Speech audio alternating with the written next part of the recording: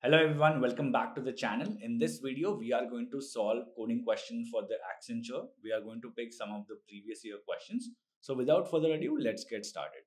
First thing first, let's understand what are the rules that you need to follow or you need to understand before attempting the coding question. Is that like you will be given two questions that you have to solve within 45 minutes. So you can expect these questions like easy and medium level.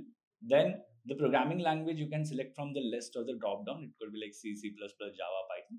So select the one that you are more comfortable with, that you have learned. And in order to crack the coding round, you have to solve one question partially and one complete output is required. That means, for example, let's say one question, you have four test cases.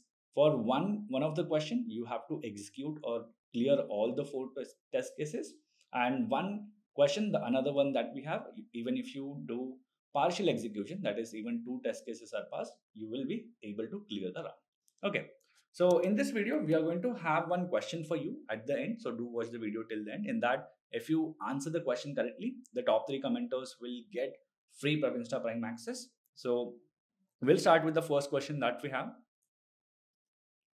Let's say here there's a function that you have to write that contains three parameters. So first two are integer r and the unit, and a positive integer array of size n. Okay, what this r represents, like r represents the number of rats present in an area. Then the unit is the amount of food that each rat consumes. And what is an array represents, like each element of the array, or you can call it a list if you come from the Python background, represent the amount of food present in each house of that area, where the index of the array corresponds to the house number. So each array comes with its internal indexing starting from 0 till the length of that array. So that index represents as a house number. So what exactly we have to do? We have to complete the function that should determine the minimum number of houses required to provide enough food for all the rats. Let's say we have n number of rats, and for each rat we need some unit of the food. There are like number of houses that we have. With each house we have a value for what unit of food that they have. We need to find out that, like, first we need to figure out what is the total food required for the entire rats, then how much it is available in terms of each houses that we have in a list or array format. Let's have a look at the input. So what are the constraints that we have? Let's say we can return -1 if the array is null. Let's say we have one condition where we have taken the input where we do not have any food content for each houses, then it should return -1. Then it should return 0 if the total amount of food from all houses is not sufficient for all the rats. Then we have to there will be computed values lie within the integer range that it has to be. So let's say, given one example that we have and sample output, let's try to understand how we can get the answer as 4. So here we have number of rats, which is r defined as 7. The unit is each rat needs like 2 units of food, that is we calling it as unit, which is 2. Then there are going to be 8 houses, so n represents number of houses. Then this array is, let's say if I create it as a block, okay, and in that we have 8, 1, 2, 3, 4, 5, 6, and I think I need to add 1. So here we have 2, 8, 3, 5, 7, 4, 1 and 2. And for the house number, we are going to use the index, which is like 0, 1, 2, 3, 4, 5, 6 and 7. Because it starts from the 0, we will have 0 to 7. Now, what we need to find is, first thing that we need to find, what is the total food required for the rats. That is number of rats, 7, into the food required for each rat, which will be 14. So 14 units of food that we need, and we need to find out that how many houses that we have to visit so that we will find 14 units of food. So that means there are like number of houses that we have, which represents as an one index in the array.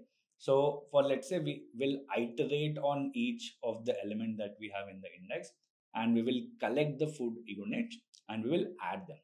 And after each addition, after each compare iteration, we will compare if this value is greater than what we require as a food amount that we want.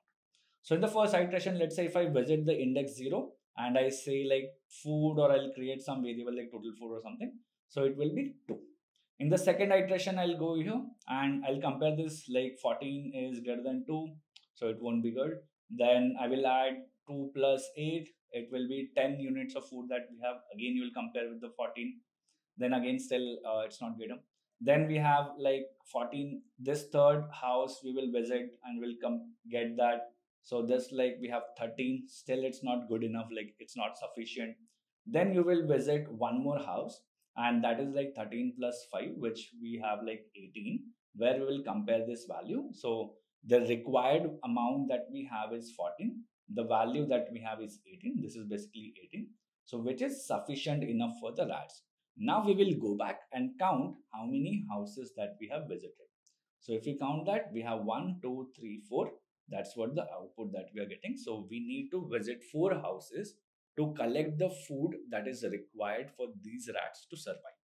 Okay, this is what. And in case where if you don't find it, so we have these constants that we have to follow. If the array is null, that means if the 4 units are everywhere that we have 0, 0, like even if you don't have any value, in that case we have to return -1. We have to return 0 if the total amount of the food from all the houses. Let's say there's one condition where we have visited all the houses and still the required food that we have is still, let's say, greater than visiting all the houses, like the sum of all the units that we did. So in that case, we have to return 0. So this is what we have to do it. Let's convert that into a Python code and let's see how it works. All right, so here's the Python code that we have, where we have written a function called calculate. In that we are passing the value of r, the unit, array, and the n value, like how many houses that we have. Okay, so and what are the input that we are taking for the r is we are taking the enter the number of rats, and then we will taking the unit, that number of value of the units for each rat that is required. Then we will go with the n, that how many houses that we have to visit. Post that we will create an array where we will map all the inputs that we have with respect to each house that we have. Once we do that, we are going to check the first condition, if the array, if it is none or if it is 0. In that case, we will return -1. Now, let's say after that, what we are doing is we will first calculate total food required for that. So in a given example, what we have, the R value is 7. We will multiply by that 2 and we will get here 14 as a value that we need. And the food till now is like when we iterate and we will visit each and every house and we'll find it. So initially we have defined it as 0. Then we will go with the for loop for each house in the given range. We will visit that. We will find out like food till now. We will add the value of that specific house. So house is, let's say, the index value that we have. At that specific index, what is the value that we will pick it, that we will add till now food, and we will compare if that is greater than the required food that we have.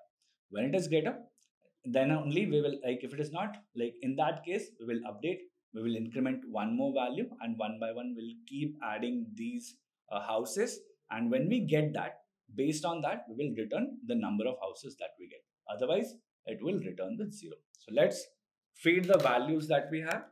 So in that we will take the reference of the same values. So let's say, let me execute this. Here the number of rats that we have is 7.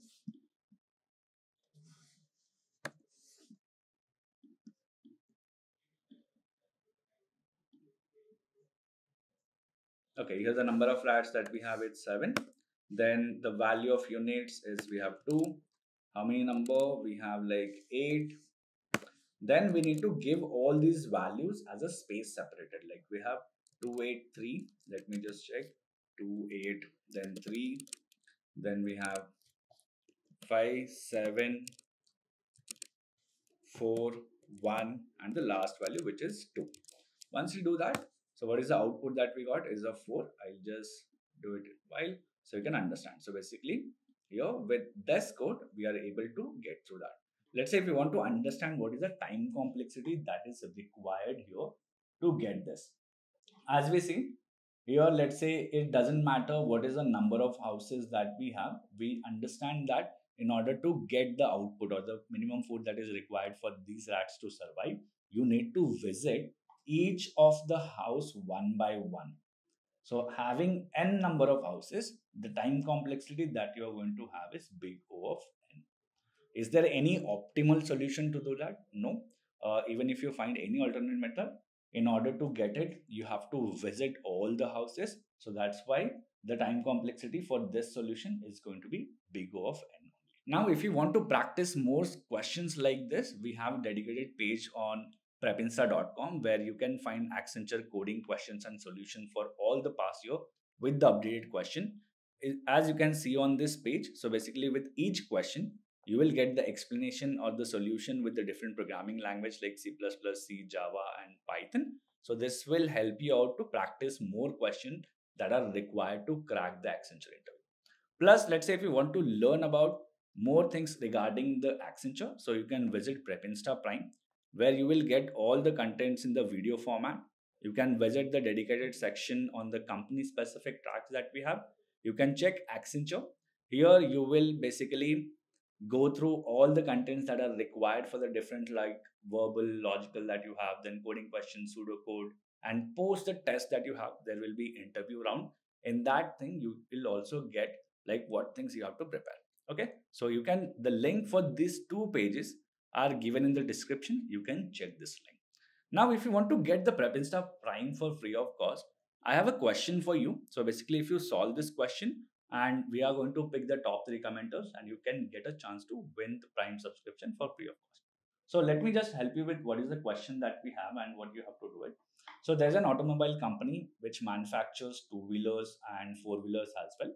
A company manager wants to make the production of both the type of vehicle according to the given data below. So what they have, the first data is the total number of vehicle is like combination of two-wheeler and four-wheeler, which is represented by the V. Then we have second data, which is the total number of wheels, which is represented by W. So what is your task here is the task to find how many two-wheelers as well as four-wheelers need to manufacture as per the given data. Let's have a look at the data, and I'll also help you out with the sample input that we have, and you have to write the code for that and submit it in the comment section. So here are the constants that you need to follow based on like what kind of a input that you can give. So if I have to just summarize this, in first line of input we need to accept the value of V, and in the second line of input we need to accept the value of W. Let's have a look at the sample input. Let's say 200 is the value of V, which is a combination that we have like two-wheeler plus four-wheeler. Then 540 is the value of wheels that we have. Out of which the output that we have, number of two-wheelers that you can make is 130, and number of four-wheelers that you can make of 70. Okay, so if you combine this, so basically this will be total 200 vehicles, and 30 plus 130 plus 70, that you get 200 vehicles.